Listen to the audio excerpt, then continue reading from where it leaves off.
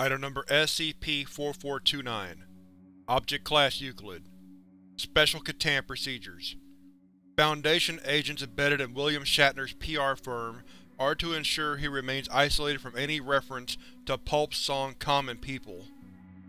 Pre-interviews are to be conducted with interviewers and host to determine whether or not they intend to reference Common People during his appearance. Anyone who engages him in a conversation about the song is to be contained and amnesticized. Description: SCP-4429 is the anomalous persistent belief that musician and actor William Shatner recorded a cover version of the song Common People, originally by Britpop band Pulp. While no such recording exists, affected individuals have consistent memories of this cover. The song's lyrics deal with an affluent female college student who glamorizes poverty and wants to be like common people. In the non-anomalous Pulp original, these lyrics are delivered in a disaffected, ironic manner, but all those under SCP-4429's influence describe Shatner's cover as aggressive, biting, and far more acerbic in its mockery of the student. SCP-4429 affects upwards of several million people.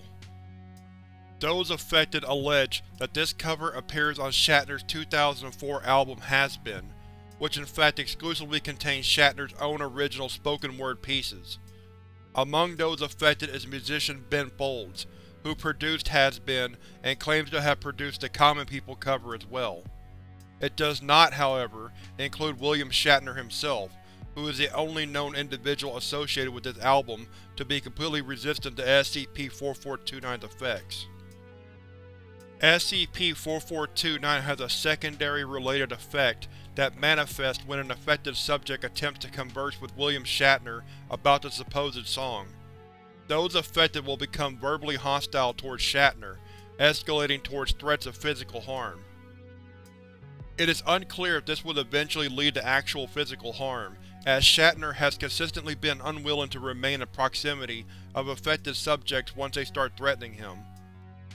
While the Foundation became aware of SCP-4429 due to Shatner's failed attempts at prosecuting several such individuals, he has nonetheless declined all requests to test out the limits of his effects, even in controlled environments. When interviewed, affected individuals express no remorse. Addendum 4429-A Transcript of Radio Interview, November 2, 2004. The following is a transcript of an interview on the music radio program Q between William Shatner, Ben Folds, and host Gian Ghomeshi. This is the first known occurrence of SCP-4429's secondary phenomenon. Ghomeshi: Moving on, we need to talk about that incredible cover of Common People, which absolutely blew me away the first time I played it and really has only gotten better and better on each listen. Folds: Yeah, that one was really fun to put together, melding with Joe Jackson singing and then the children's chorus at the end. But it does all come down to the delivery by Will, and that makes it… Shatner: I'm sorry, Ghomeshi: Sorry to cut you off, but I just want to make this point and then get your feeling on it, and we can discuss the song in that context as well. It really feels, in many ways, like an extension of the lovely monologues you did on Star Trek, where you absolutely lay into some hapless alien who doesn't really understand humanity. Did that play into it at all? Shatner: I really don't understand what we're talking about here. Ghomeshi: Has anyone ever told you that making music involves actual singing? You're not supposed to just say all the words into the mic, you know. Folds: I tried to tell him that, but he really wouldn't listen. Shatner: Fellas, I could take a joke as well as anyone, but I don't really care for these radio prank things, I'll be honest. Ghomeshi: Oh god, is this because I mentioned your acting career? Look, I just said I'm a big fan of the song. You don't have to be a huge ass about this. Folds: He is a bit of a prima donna when it comes to stuff like this, yeah. Shatner: What? No. I'm always willing to talk about my work on Trek. I'm very proud of it, it's just that… Ghomeshi: Of course you're proud of it, you fat Canadian fuck, you maple syrup guzzling moron. Shatner: Aren't you Canadian too? What is this?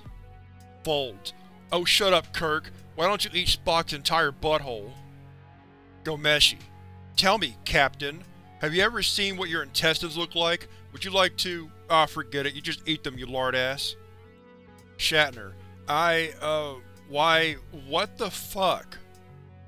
Folds: Oh, Shatner's too dumb to understand what's going on, is that it?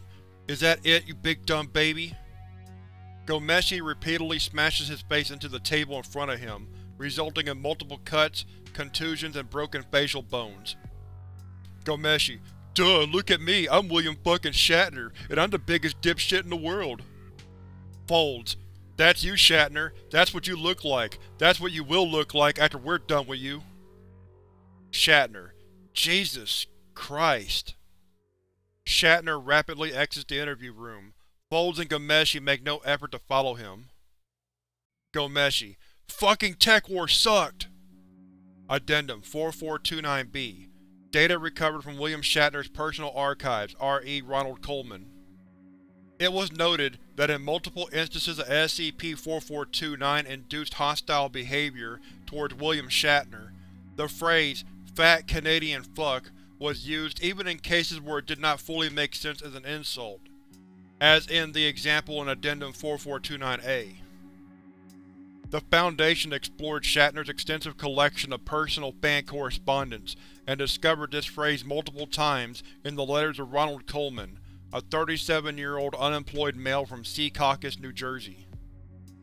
Coleman had written hundreds of letters to Shatner, largely consisting of vituperative insults and mockery, several of which liberally quoted from common people.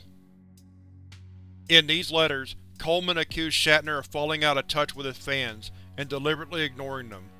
Shatner was not aware of Coleman and had read none of these letters, as his personal assistant had filtered them from his inbox.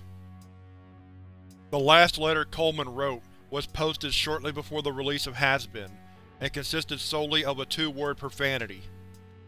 In sharp contrast to the majority of his writings, Coleman's first dozen letters to Shatner were uniformly positive, praising him for his acting talent and musical prowess.